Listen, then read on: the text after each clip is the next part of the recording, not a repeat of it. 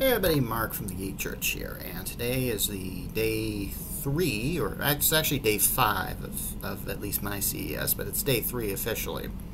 So the second to the last day of the conference. Hopefully that's not too confusing. Again, I'm going to explain CES and how you can have a great CES when I do my the Geek Church, the show here.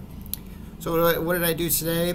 Well, I started this morning. I just went straight to the Venetian using the shuttle. And I stayed there all day. I kind of didn't really kind of realize that when I covered the Venetian the other day, there was just a little bit of an area that I wasn't able to get to. But I started in the floor below that, which had all this like startup companies and a lot of really experimental tech. And I basically just decided to go down there, and I actually wish I could have spent a longer amount of time down there, and maybe should have spent a longer amount of time down there. And I just got a lot of videos here. Some of them I might post tonight, some of them I'll just post tomorrow, if not then, because I got a lot of video footage, which I really liked, and some of the tech down there, experimental as it may be, is going to change the world someday, and you'll see that in the videos that I'll post.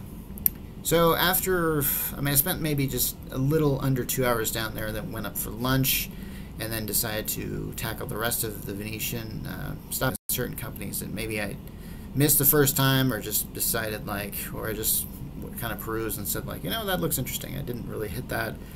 You'll never hit all of CES. There are 3,500 exhibitors. You're not going to, I'm just doing the math here. And the amount of hours that I have to do it, I'm going to have to run that story problem a little later. But, yeah, I think you could only spend a few seconds with every company. And a lot of the companies, I have to say, are worth it. And some of the companies are not really worth it.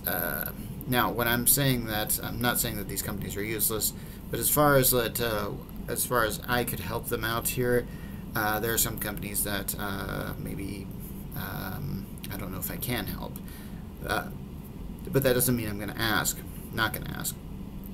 So I discovered that today that Lenovo has this media event that was in the Venetian the whole time, and I totally didn't know about it. And I wanted to work with Lenovo again, and so I just came there, and I said, listen, I'm media. And there wasn't a lot of people there, so they let me in, and I got to see some stuff. I got to try out some virtual reality, and made some contacts there, so hopefully we'll get to renew Lenovo products again like we did last year, which I can't remember. I think I managed to get a review out before Christmas, and I think the latest I got it was a bit after that. But anyway, so here's the deal. I decided that I was going to go to this one place that I was invited to, but I don't know, I just kind of...